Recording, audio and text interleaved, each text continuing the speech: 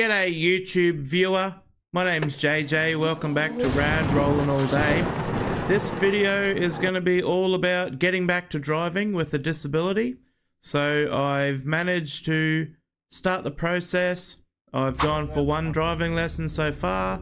I've renewed my license, a temporary license, sort of like a medical one. I had to go and see the doctor and he had to sign a bit of paper, and then I had to go to transport department and get my license back. So it's all been a bit of a process so far, and I'm going to try and go through the step-by-step guide online through Total Ability that you can follow, and I'll leave a link to that in the description. So I hope you guys like the video, and if you have any questions, please feel free to ask and comment and all that stuff.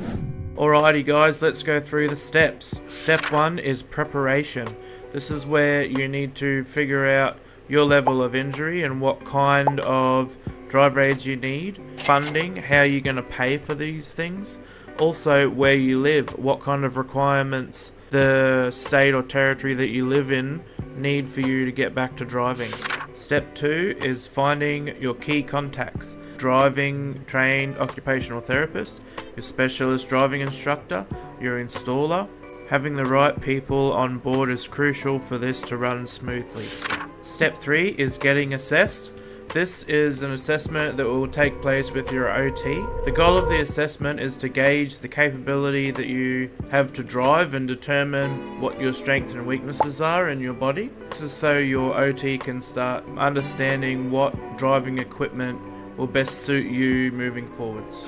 And step 4, this is the step that I'm up to. I've had one driving lesson so far, and I tried a few different modifications to the test van. So some of the different things you can get in the van are panoramic or fisheye mirrors, fold away headrest if driving from wheelchair, indicator extenders, wheelchair restraints, docking stations, voice command, push button start, gear shifter, electronic handbrake, various spinner knobs for different abilities, and customization for hand controls, automatic door openers, ramps, platform lifts. I also tried 2 different joysticks, so it's very interesting, and there's a lot of different things to try.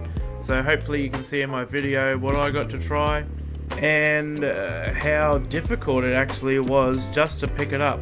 So I was using 2 joysticks, one joystick for steering and one for throttle and brake. It was actually a bit difficult to get the hang of it. Also, you can see in this particular van, it's a Volkswagen multivan. I actually set a bit high for it, so my head was a bit close to the ceiling. And when I was driving, the brakes are real touchy and the steering's quite touchy as well. So yeah, it's gonna take a fair few lessons, I reckon, to get the hang of it, and some, you know, fine-tuning of controls and stuff. But you can see, you know, if you start to get a bit too much brake, that's then pushing your whole body forward, which means you can apply all the brake then. Yeah, I think. And just take it really, really slow. It's up to you.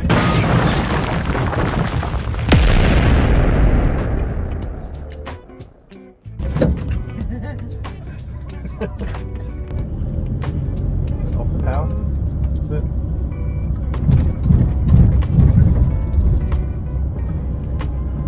Yeah, so before you get there, get the correct speed, so you're not worrying about your right hand, you're just worrying about steering then.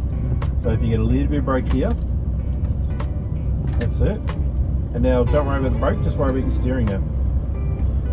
So that way you just start to only focus on one thing at a time, and then we go, alright, we're happy with the steering, now we can start to drive. You have to roll in onto the brake when you've got steering, rolling to the accelerator when you still got steering. Turn left.